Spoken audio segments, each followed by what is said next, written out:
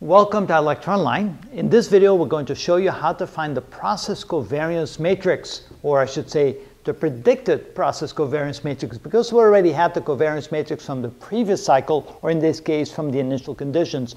Now we're going to predict it forward. To do that, this is the equation we're going to use. This is the third step in our process. Now the A matrix is the same as the A matrix for the state matrix. This is equal to, we have ones across the diagonal and delta t over here. And this will be a 0 times the previous matrix.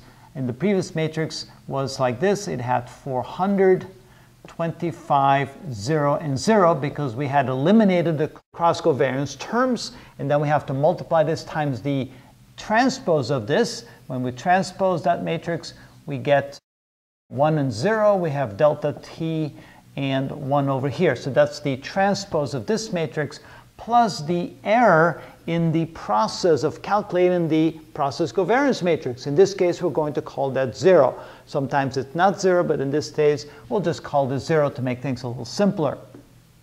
Now, when we go ahead and substitute for delta t, that's equal to 1 second. This is equal to, this matrix becomes 1101 multiplied times 400, 0, 0, 25, and then multiply times 1101 in this format. Let's go ahead and multiply these two together first. This is equal to, we get a 2 by 2 matrix. This is 400 plus 0, this gives me 400. This is 0 plus 25, gives me 25 over here.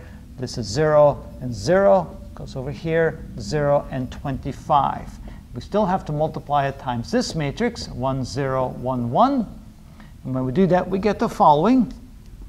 We get 400 plus 25, that gives me 425. We get 400, that's 0, plus 25, we get a 25 in here. 0 plus 25, we get a 25 in here. And 0, 25, we get a 25 in here.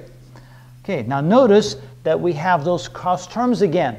Remember, in the previous video, we had 100 here and 100 there as a cross term. This would have changed those terms a little bit, but since we didn't include it in the previous video, we're not going to include it in this first example right here. We can simply ignore the cross terms and then say that this is approximately equal to, the matrix then becomes 425, 0, 0, and 25. However, this is now slightly different from what we had before. Notice in the diagonal term, this was 25, yes, but here we see a difference now. That used to be 400, this is now 425. This is the adjusted or the predicted, what we call process covariance matrix, which we'll then use in the Kalman gain in this go around. So each time we recalculate that predicted covariance matrix to adjust it for what we need it to be to get more accurate predictions to the future where the state will be or where the position and the velocity will be of the thing that we're tracking, in this case, an airplane.